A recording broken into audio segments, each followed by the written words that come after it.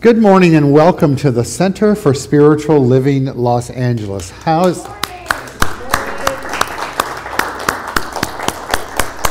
We can just keep applauding.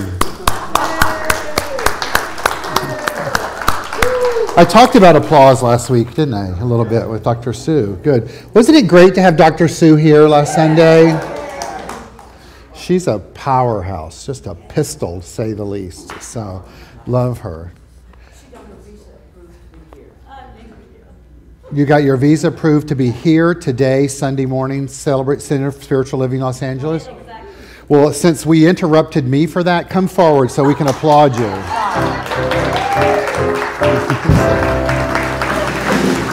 Welcome, I'm Keith. Welcome to the Center for Spiritual Living, the home of all with Tourette's. So, so what's your name? Serena. Serena, as in Williams? Kind of, yes. Serena, what's your surname? Livonta. Serena Kinda Sorbata, ladies and gentlemen.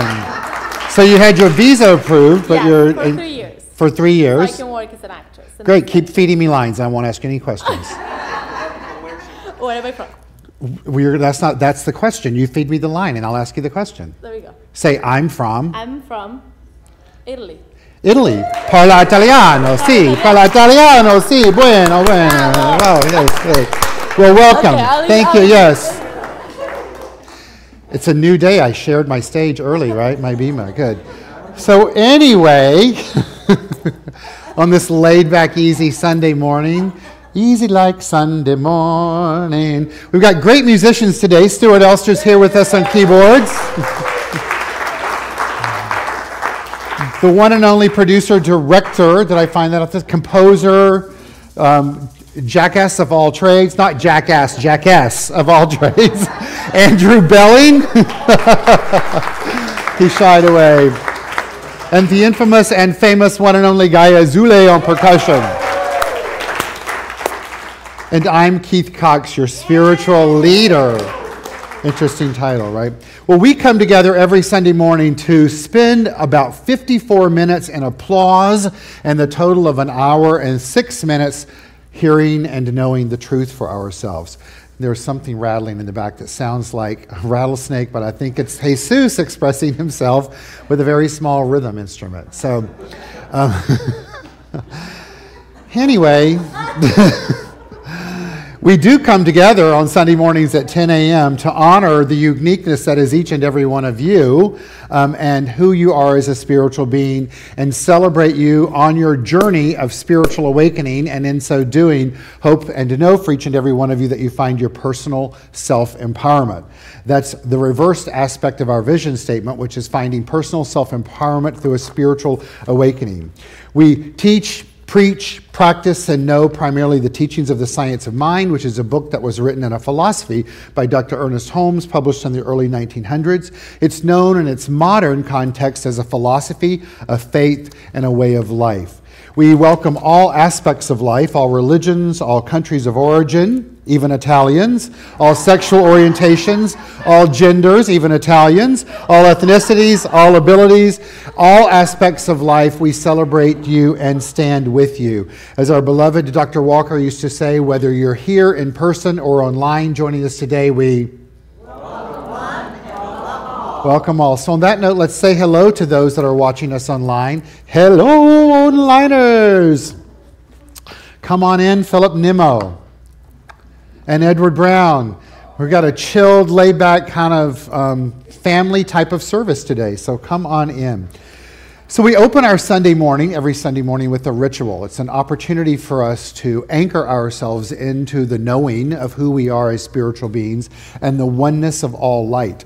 It's a ritual that encompasses both the spoken word, affirmation, acknowledgement of light itself by lighting a candle, a song which allows you to do call and response, and the last piece of it is a spiritual mind treatment, or also known as affirmative prayer. If you're new to that concept, it's praying in a way through declaration and declaring that which is true about us, not supplication at all. And so if you're new to it, I invite you to open your mind. The practitioner of the day usually takes us through that process, and that will be the case today as well. Maxwell, and I am your practitioner of the day. Our illuminator is the one and only Wendy Waris, and we're happy to have her here today. So Wendy, come on up and light them. And our musicians are going to take us through the song, so I invite you to take a moment and just look within. There's 10. Right. That may be one more than you need, but we'll see. Let's see if I can incorporate it. Oh, wow. Well, you know what? We can't really count that early in the morning. But there again, it's kind of a roll with the kind of Sunday morning thing. So let's see how it goes, right? Okay.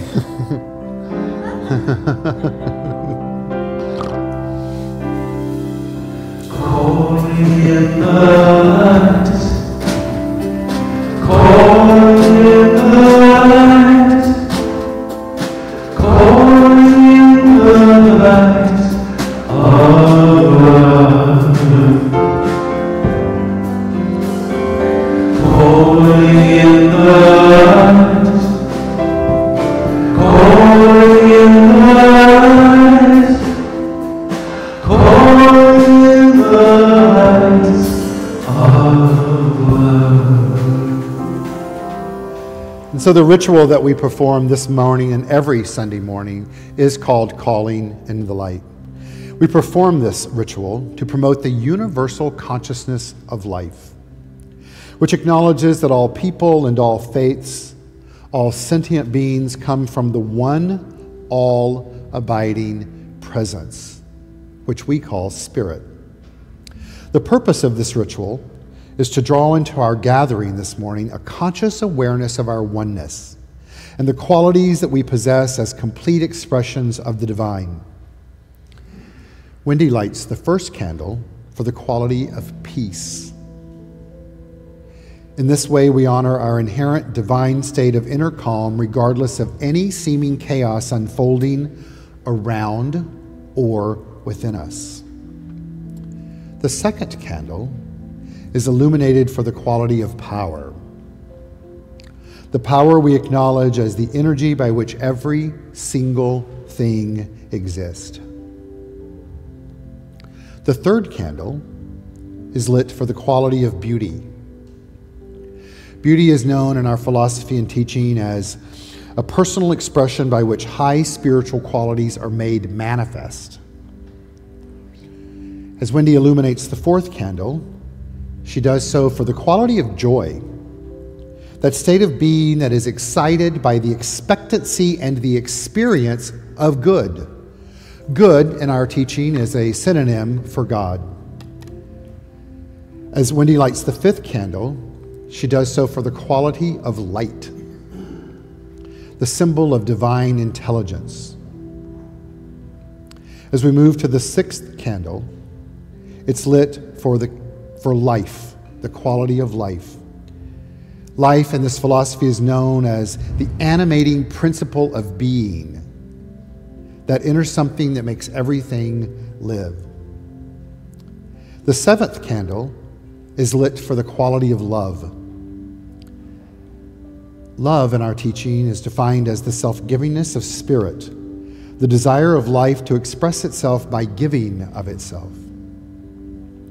The eighth candle is lit for the quality of wisdom,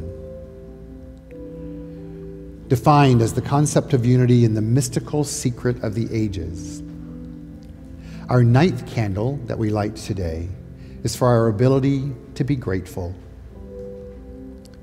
Just take a moment and feel the energy of gratitude,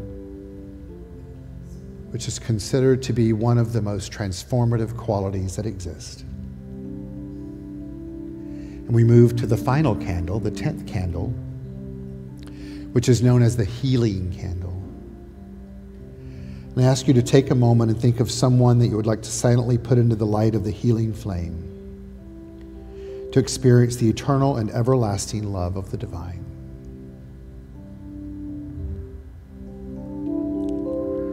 I am love. I am love. I am peace. I am peace. In my heart. In my heart.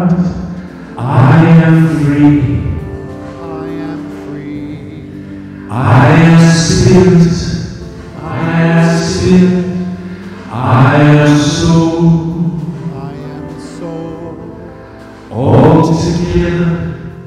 all together, we are whole, calling in the light, calling in the light, calling in the light of love, calling in the light, calling in the light, calling in the light of love. And so it is, and so it is, and so it is. And so it is. We take a moment and hear that anew. And so it is. Meaning that which we have placed into the law of life is reflecting its true nature of peace, power, beauty, joy, light, life, love, wisdom, gratitude, and healing. What I know for each of us today, whether we're online watching this live or later, or here in the room feeling the energy of transformation, is that we take a moment and are grateful for the opportunity to A, feel, B, to know, C, to co-create, D, to receive, and E, to heal, which is a reflection of the interconnectedness of that which exists and expresses itself by means of each one of us. And so we allow this service to unfold together today, our celebration service, by continuing to celebrate life itself, by celebrating the opportunity to come together and acknowledge the aspects of life, the outpicturing of life that has taken place by means of each one of us and just simply life itself. We have called in the light and we let it guide us.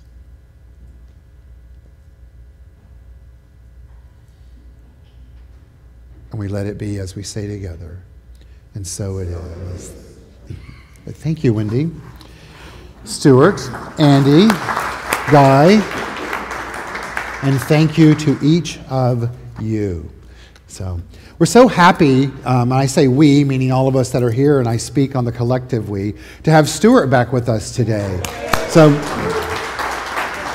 Stuart, I heard many as they walked in today clapping when they saw you at the piano, and that's a rare thing here. So no, it's a good thing. First off, we've established that we like applause here, so that's a good thing, and that you have the consciousness to draw it out of people, so that's an even better thing. If you're here experiencing Stuart for the first time, open yourselves up to some amazing artistry on the beautiful black and whites right there known as the keyboard. So as I've said before, Stuart has a gig every Sunday morning, and he leaves that one to come be with us when he's here. And it's a real pleasure to have him here along with Andy Belling and Guy Azule. Enjoy.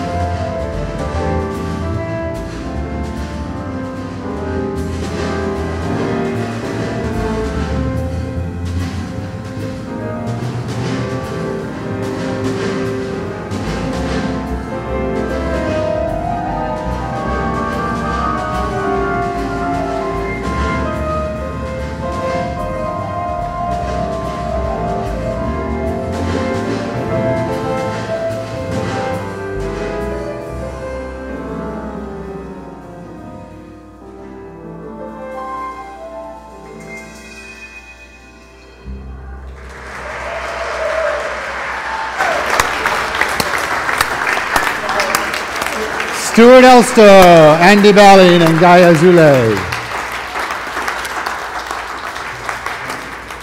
I was right? Very special. Thank you. So as Stuart said, for those of you if you couldn't hear him, that the theme today is about love. It's about love. This past week, I officiated a wedding. And it was one that there was a lot of challenge along with the spontaneity of creating it, let's just say. Lots of scheduling that needed to get moved around and lots of different, it was just a lot, let's just put it that way. And it was a little bit on my nerves, that piece of it. So I'll just say, I'm human, right? 98% of the time. And so, and there seemed to be a lot of parties involved in setting it all up for a wedding of 6 people. But it came together, and it was this really magical experience. And as I stood with the 2 grooms officiating this wedding, that once again came together like that, and both physically was beautiful, emotionally was beautiful, but as I stood and felt the presence of those that were in this intimate environment and watched these 2 gentlemen look into each other's eyes, it became very apparent to me right away that what we were celebrating that evening was not only the love of 2 humans that are attracted to one another and that was ready to make a commitment to one another, for whatever period of time that commitment needs to be made. But that the love that was both being felt and exchanged and experienced and expressed during this time that we were together transcended the human experience. The love that was there in that time together was palpable. It was beyond hormonal, even though the hormones were there. It was beyond romance, and it was beyond oftentimes that which is explainable. And yet, in our philosophy, we talk about it as being explainable all the time. It's the self-givingness of spirit whose desire is to create more of itself out of itself. And I left there that evening and the next day just really processing that what does it feel like, not only in that particular moment, to have experienced love in that way, but is it possible for each and every one of us to have love that is transcendent of the human experience, not negating the human experience, but incorporating the human experience of divine love as a common denominator for life itself and as we maneuver and experience life? And so I chose today that our theme for the day would indeed be love, as an invitation for each of you to open your mind and your heart and your soul and your being to a greater acceptance of the self-givingness of spirit that exists within us already, that is calling forth, it's beckoning from within us to express more of itself. And the only way it can do that is through itself. And as a result of that, when we listen and say yes to that which exists within us, then that which is transcendent becomes visceral in our life, and the mirror of life that is always working to us and through us and for us brings back into our field of experience that which it is. In processing that, I came up with an acronym for the word love. And it's going to be the basis from which I approach love today, transcending human love. No, we all know what human love feels like, or love with our dog, or love with our cat, or whatever it is that we experience love with. But beyond that, in the terms of divine love, and it's this: life's one vital energy. L-O-V-E. Life's one vital energy. I'm going to begin by reading some lyrics from one of the 800 songs that Stuart referenced being written about love. And I'm sure you know the title, but I'm going to see if you can figure it out once I read them to you.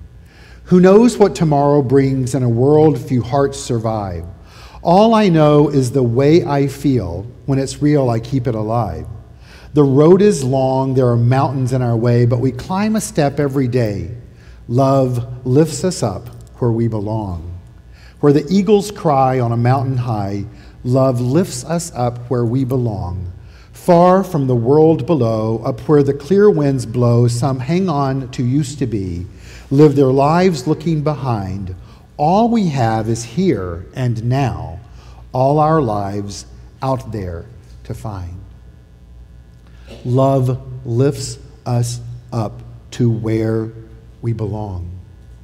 Life's one vital energy lifts us up where we belong.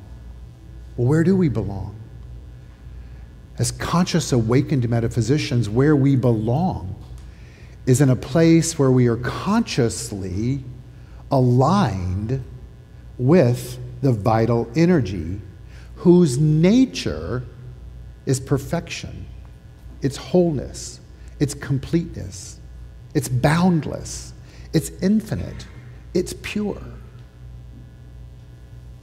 And it's who you are. And it's who I am.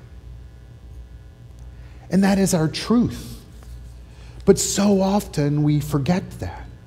And we get caught up in the aspect of wanting to have someone love us, or beat ourselves up because we don't love ourselves enough from a human perspective, not realizing and understanding that the way to experience the love of the human is by tapping into and revealing that life's one vital energy consciously that already is there.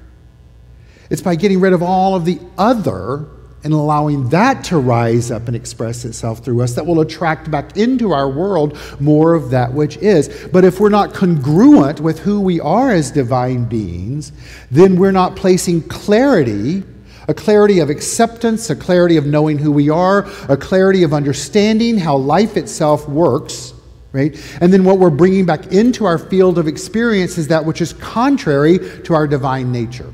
Anyone ever had an experience of attracting into your world something that's contrary to your divine nature?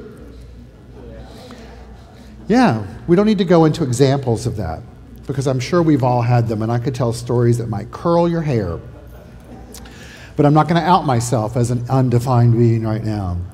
So continuing with this pattern, there's a quote that I am going to read to you that comes from a writing that I forgot to write down the name of the author. So let's just pretend that I called their name out. And this article talks about this concept of opening up. And here's what the author wrote. Here's a quote I love from an 18th century mystical poet, William Blake. If the doors of perception were cleansed, everything would appear to man as it is, infinite.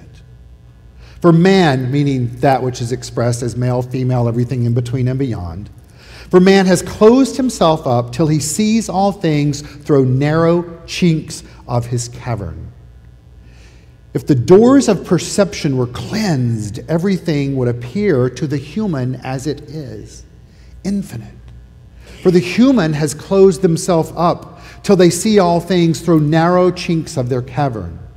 Now those of a certain age, like me, will remember the words doors of perception. Anyone in here remember those doors, that line? As a catchphrase of the 1960s. First British author Aldous Huxley borrowed the doors of perception as the title for a brief book he wrote in 1954, detailing when taking the psychedelic drug mescaline. Don't need to know who's done it, who hasn't, all right?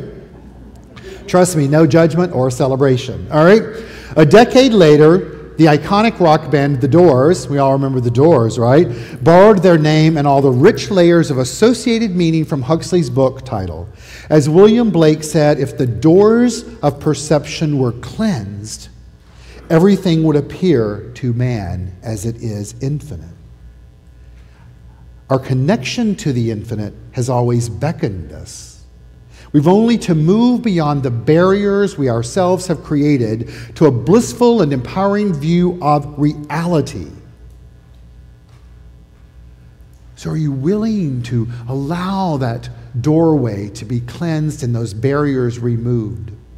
And so oftentimes we're aware of the barriers that are preventing us from not only experiencing life as it is, as infinite, But there are many times that we're not even aware of the barriers that exist because they're deeply rooted within our psyche and our soul based on both the consciousness of all of consciousness itself or based on beliefs that have been placed within us prior to our becoming aware that we had the ability to be aware of the awareness that's creating the experiences that we're having in life.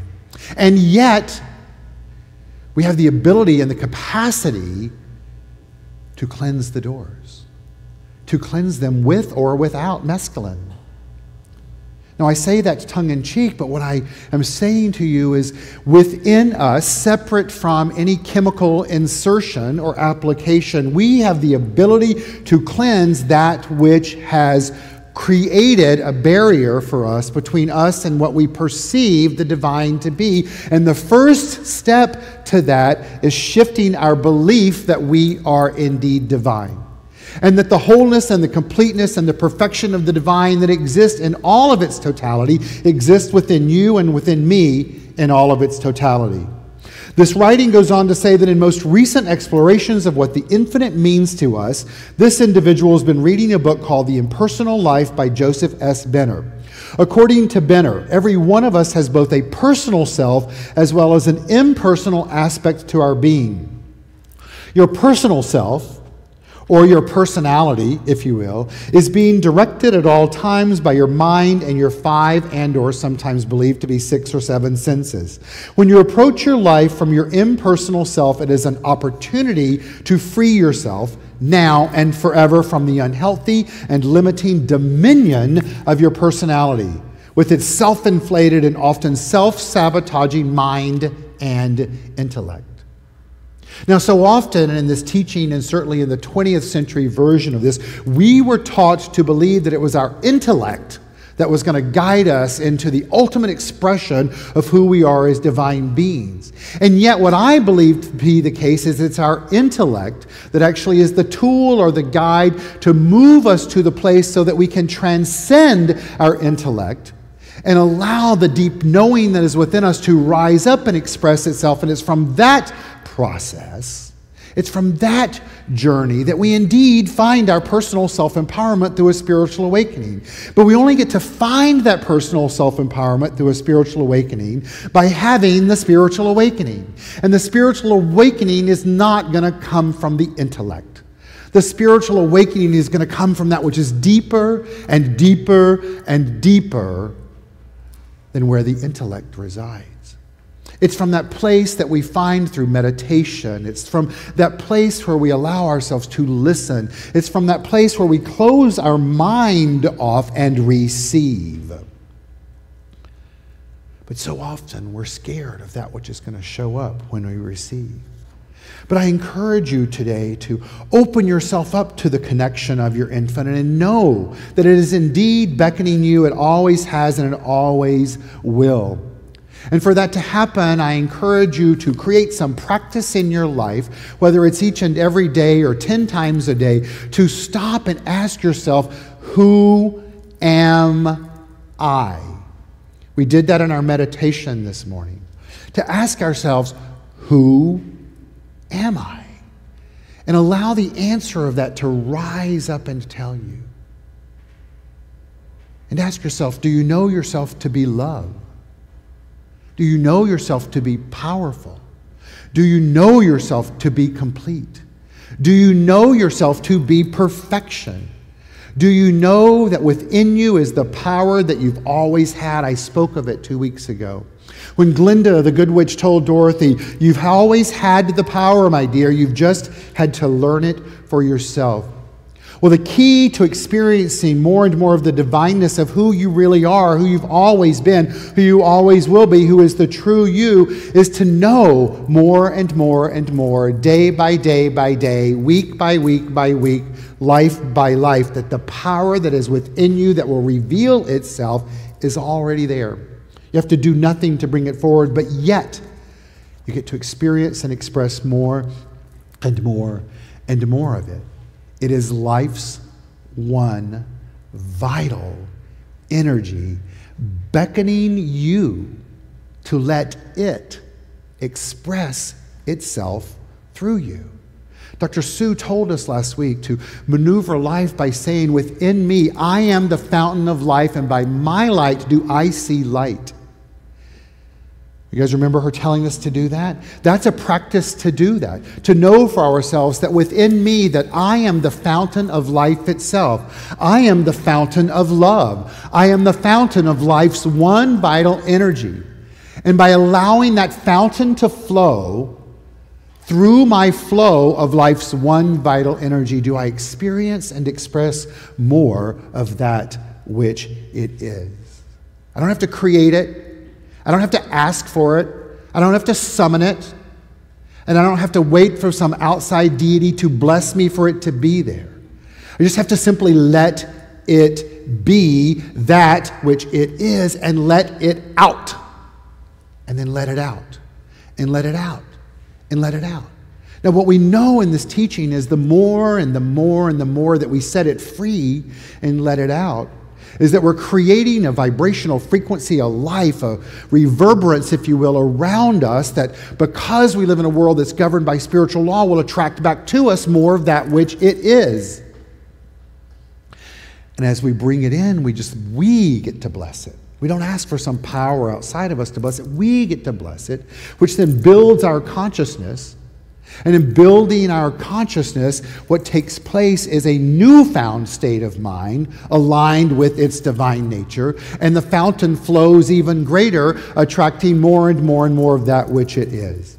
I'd like to read to you a quote from the Bible that addresses love's one vital energy known as love. Life's one vital energy known as love. And it's from 1 Corinthians, and I read it Wednesday night in the ceremony, and it's this. Love is patient. Love is kind. Love is not jealous or boastful. It's not arrogant and it's not rude. Life's one vital energy, love, does not insist on its own way. It is not irritable or resentful. It does not rejoice in wrong, but rejoices in right. Love, life's one vital energy, bears all things, believes all things, hopes all things, and endures all things. In a word, three things hold true: faith, hope, and love. Now, some of you may be these old school metaphysicians that you bristle at the word hope. But what's being told here is that it's important to know as we journey on our life of finding our personal self-empowerment through a spiritual awakening, is that 1 Corinthians is telling us here that what holds truth in life is faith.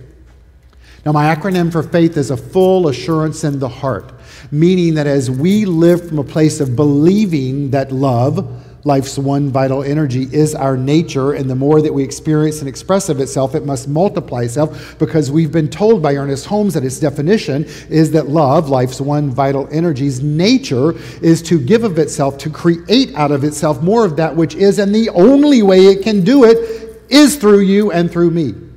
And if it's doing that already through you and through me, and it's beckoning for more, to do more of that through us, it seems to me as awakened beings that know that we have the capacity to know that we know and to use this power in a way that brings us good, then what we do is open the floodgates to that which it is, to let more of it out in life.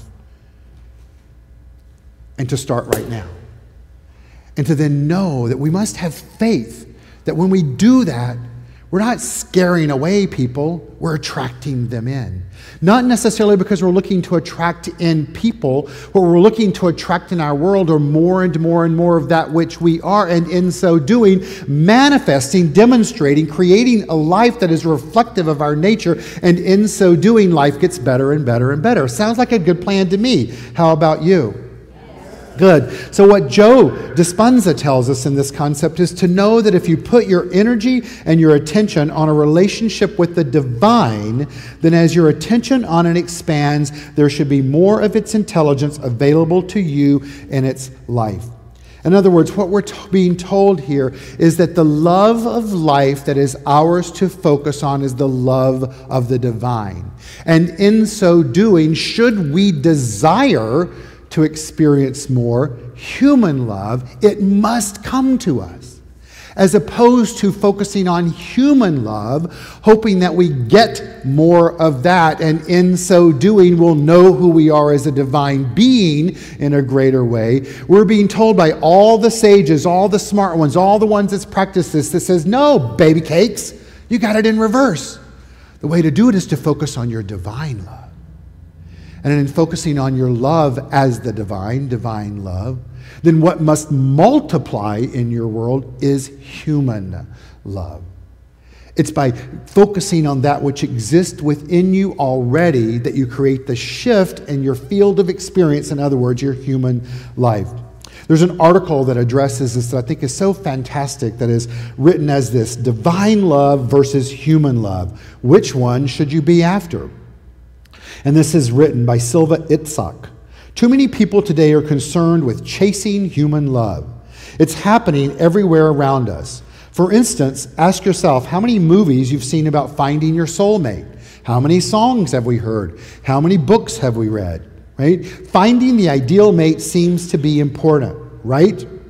But is it really this important? She writes. Is it really worth spending your entire life's energy on that goal only? And I'm sure many of us at the stage of our life, that's not our only goal, but we may have been there, or we may still want that in life. She says, I believe it's not. I believe your main focus should be elsewhere. Don't get me wrong, Sylvia writes, there's nothing wrong with finding your twin soul, but your main concern in your spiritual evolution should be trying to experience divine love.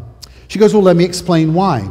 The humankind as a whole has forgotten the true meaning of the word love. This word has been used and abused so much that sadly, many people never really find out what true divine love is. In this writing, she says, I will try to describe the main qualities and differences of human and divine love. The most fundamental feature of divine love is that it tends to transcend itself. In other words, it has a strong urge to overcome itself, which in turn leads to an equally strong urge for creation. Where have we heard that before? Ernie, right? Divine love, the self-givingness of spirit whose desire is to create more of itself out of itself. In other words, what we're being told here is we as humans don't do the creation. We know we're co-creators, but that which we co-create with is the oneness of life itself, and its qualities are love, and love's qualities is being called forth, love as itself, life's one vital energy, to create, she goes on to write. So many times, she says, that I've experienced this on a small scale, right? Knowing that divine love, that's when we say divine love, nothing would be created, nothing. She goes, so many times I've experienced this on a small scale in my life. Whenever I feel the energy of love, I'm inspired, as I was Tuesday night. I have a strong urge to create something beautiful. At the same time, this also means that the key of spiritual development is having and experiencing divine love. She writes, if you want to know if you are making any progress on your spiritual path, ask yourself whether you're experiencing divine love. But divine love can only be realized if we've become one with the very stream of life itself, with the river, if you will, of universal life. The greatest thing a person can experience is their unity with the divine. That's the most perfect love. The one and only kind of love every single person on this planet is looking for. The divine love has enormous power of attraction. But at the same time, it's also a balancing force that brings harmony inside of us, harmony with other people around us, and harmony with nature and with the divine. The divine love seeks no object to express itself. However, in human love terms, it's quite contrasting to the divine. Human love is possessive. It is directed towards the object of our love. If there is a certain object, say a person or a thing, that we direct our love towards, we step out of the river of love, that's what she's calling the flow, and put an end to the process of our own transcendence. Human love demands to receive, to get something in return. She writes, whenever I'm feeling human love, it's never self-sufficient. For while I'm able to express love, I'm doing that only if certain conditions are fulfilled. For example, that my partner behaves in a certain way. If something isn't self-sufficient, it can't be divine, because it's based on separation, duality, and limitations. I, mine, me, I want, I need, I like, I have, I don't have. Those were the phrases that this individual tend to use often every time they're not feeling the love of the divine in their life. Key points to keep in mind in the difference between human and divine love. Divine love is all-encompassing. It has no beginning, no end, and is everlasting. When you experience divine love, you'll see no difference between a flower and a dog, between one human being and another. True love can grow only in deep meditation or in true prayer of love and kindness. Once experienced, the divine love will lead us to ever higher realms of life as the eternal. The divine love stands behind all fatherly love, all gentle motherly love, and it is the most desired love of the lovers. The divine love is joyous because it gives, and it is what it is. Now, your ego is constantly looking for a chance to derail you from the path of divine love. And unless you've managed to rise up above the illusion, self-deception, and false love of the ego, you won't stand a chance to continue and get into the flow of the divine. So the conclusion is, can you love a person in a divine way? Sure, you can. But then you'll have to love the divine in them, not themselves as much. And you'll have to give that individual total freedom. And you won't expect anything in return. And you won't ever feel disappointed, angry, betrayed, sad, or hurt in any way because something went the way you hadn't expected or approved. Do you see the difference? Do you see the difference? She writes. Love is the very essence of the divine in you, and it sees the divine in others. In closing, I want to read a writing that I read at every single wedding ceremony that I do. And I love doing wedding ceremonies. Not a big fan of funerals, like wedding ceremonies. And it's from the book Gifts of the Sea by Anne Morrow Lindbergh. And it's talking about love. And I invite you to listen to it as it's being written to you, that when she says, when you love someone, who you're talking to is yourself. And I'm reading it to you today from the perspective and with the instruction and the invitation that you open yourselves up to be receptive to the love of the divine, life's one vital energy, in a new way today. And then expand on that tomorrow.